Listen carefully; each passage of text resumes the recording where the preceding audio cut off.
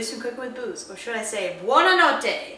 Tonight we are making eggplant parm. It's Chef Christian's grandpa's recipe. I'm super excited because when it gets cold outside, I always like to warm up with some Italian food. It's definitely my favorite food. So Christian actually made this recipe via Zoom with his grandpa. That's how we've been connecting with our loved ones who we can't actually physically see, which was super fun. And now that we tried the recipe once, we are hooked. We've made it for people who have come to visit. We make it all the time just when we're craving something comforting and just filling. And then the best thing is the next day you make eggplant parm sandwiches on some big bread. It's just carbs on carbs, people. I'm telling you, it's amazing.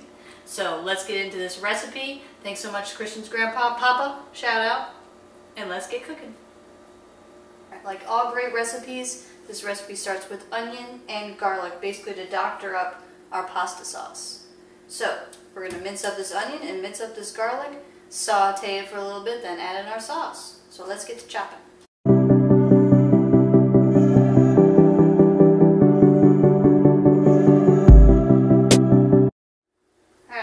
Set with our chopping. We're going to hit these into the pan, then I have some olive oil heating up in medium-high heat. We're going to saute these until they're slightly cooked, and then we'll add in our sauce. Let's add in our onions and garlic. Ooh. Sizzle!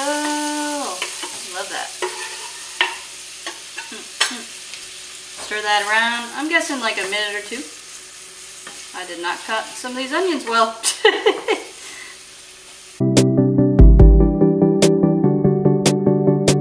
After about 2 minutes, we're looking translucent and slightly cooked, and they don't have to be cooked all the way through because we're going to cook them in the sauce while we're preparing everything else, so it's just going to get nice and flavorful. Add in 2 jars of your favorite pasta sauce, and if you're recording it, make sure to pre-open the bottle so you don't embarrass yourself. There's 1, 2, and then this is just going to simmer in the background, so we're good with that. Easy peasy.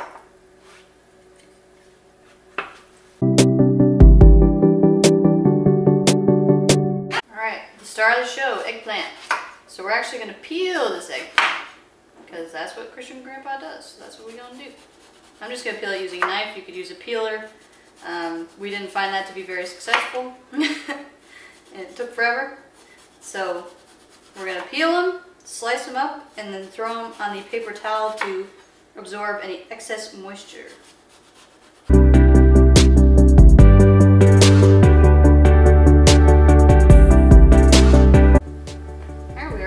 We're going to cut them into like inch slices, half inch.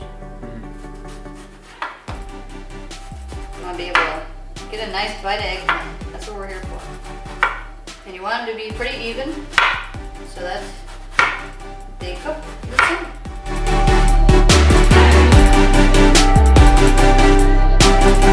A nice mosaic of eggplant. Now we're going to heat up some oil to get them all fried.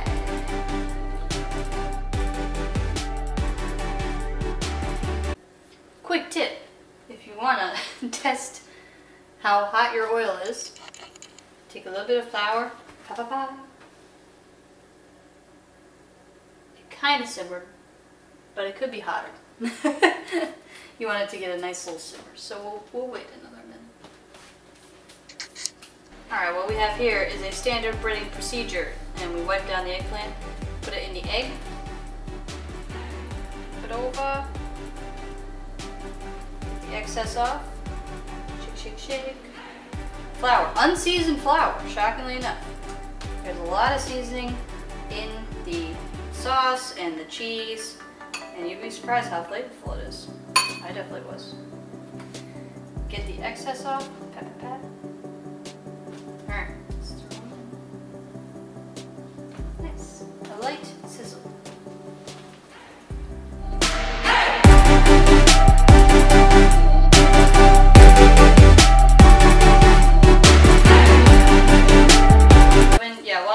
You're going to want to preheat your oven to 350. Oh, I'm making a mess. Well, as to be expected. Alright, and you don't want to overcrowd your pan because you want to make sure that they're nice and crispy and they're not going to boil. So let's let them crispify, baby.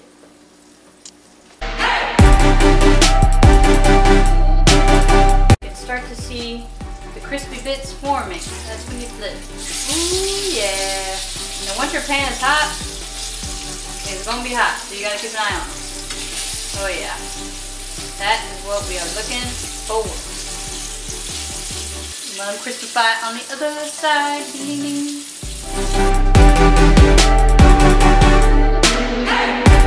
This is what we are looking for, y'all. Nice crispy eggplant. Now we're gonna layer it up with some ricotta and mozzarella in our pan. Let's do it. What we've all been waiting for, the assembly. We'll start with a layer of sauce on the bottom. Nice thin layer. Spread it out. We have plenty of sauce, so. And you have any leftover, you can just throw it in the, throw it back in your fridge. Oh, it's giving me a nice sauce facial right now. Delicious. Alright, next up, eggplant. Try to get eggplants that are about the same size for the layering purposes. We want some bigger pieces for the bottom as our base layer. Vertically, you want them the same size. Yes. We got a small piece over there, a small piece over here. Alright, and this is where it gets really creamy and decadent. We'll smush, spoonful of ricotta on each one. Oh my gosh, this is what makes it really over the top. And I was like, when we were going over this recipe, I was like, oh, this is pretty unique. I haven't really seen this before. Alright, then you go back to sauce, more sauce. A little bit of sauce on top of them. Each one. I definitely like it saucy. You have to with this recipe. Alright, more eggplant.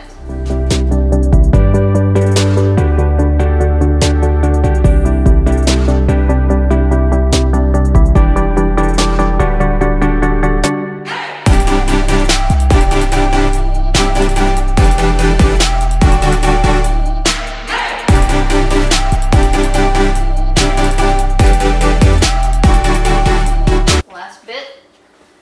Fresh mozzarella.